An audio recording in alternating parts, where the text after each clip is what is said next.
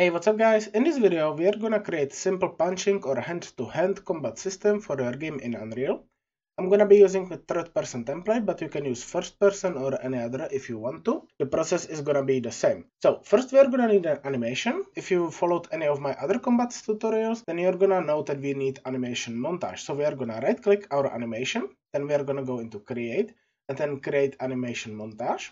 And you can name it whatever you want. I'm just gonna leave it as default and open it. Once you have your animation open, we can pause it. And I'm gonna want to add a new notify track. So we have two of them. So we are gonna right click, add notify, new notify, and I'm gonna call this punch begin. And then I'm gonna right click and add another notify, and I'm gonna call it punch end. Then we just want to line them up with the punching animation. So about here I want the punch to begin, and then I want it to end right after, so we don't have too much of a space between. We can save this. Then we are gonna go into the content browser. We are gonna right click and we are gonna create blueprint interface. So blueprints and blueprint interface, and I'm gonna call this hand to hand. And we can open this. Then once you have it open, we want to create two functions. The first one is gonna be punch start function. And then we are gonna click on the plus and add the second function, which is gonna be punch end function. Compile it and save. Then we are gonna go into our character blueprint, and I'm just gonna quickly go into class settings. Under interfaces, I want to search for my hand to hand.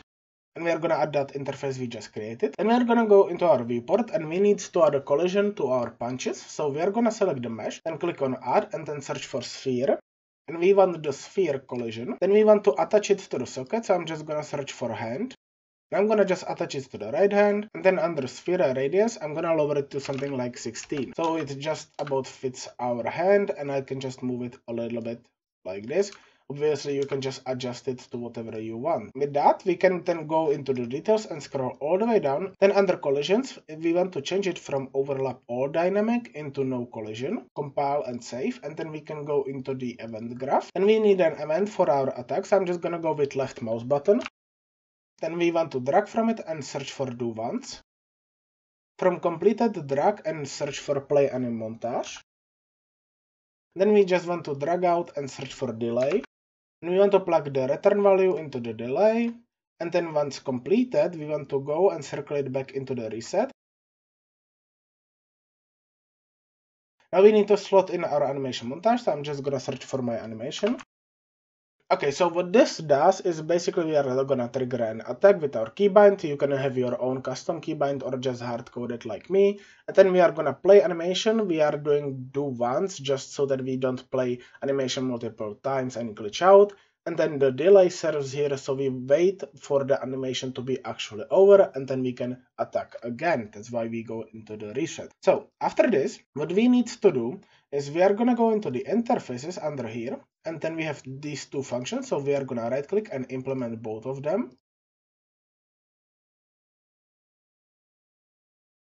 Then we are gonna get the sphere and drag it in, and then we are gonna select the sphere again, scroll all the way down, and we want on component begin overlap. Then we are gonna drag from the sphere, and we are gonna search for set collision profile name.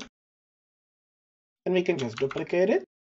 We want to plug it in both of these events, and then make sure that the sphere is plugged into both of these as well. So from the punch start function, we want to change the collision profile name to overlap all. And then in the punch end function, we want to change it to no collision. Then from this event right here, we want to drag out and search for branch. Then from true, we want to drag out and search for do once. And then from completed, we want to search for apply damage.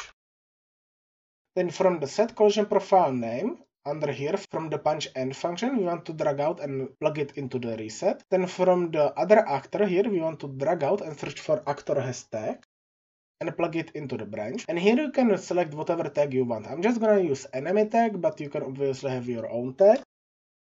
And then from the other actor, we are going to drag out again and plug it into the damaged act. So we can compile and save. So what this does is basically these events trigger whenever we reach that point into the animation, and we are going to do that in a second. And what it does is it activates and deactivates our collision. That way it's not permanently active, and we can just do damage randomly by walking over actors. Then the punch end function triggers at the end of it, so we want to deactivate it. And that also means that the attack is over, which means we can reset the function and we can do damage again. Then on component begin overlap sphere, this just allows us to do damage to whatever actor overlapped with our sphere during the attack. So now we are gonna need to go into our animation blueprint. So I'm gonna select my mesh, and then I'm gonna under anim class in the animation blueprint, I'm gonna just browse to asset and then open it. In here, what we want to do is we just need to get our animation notified. So I'm gonna search for anim notify.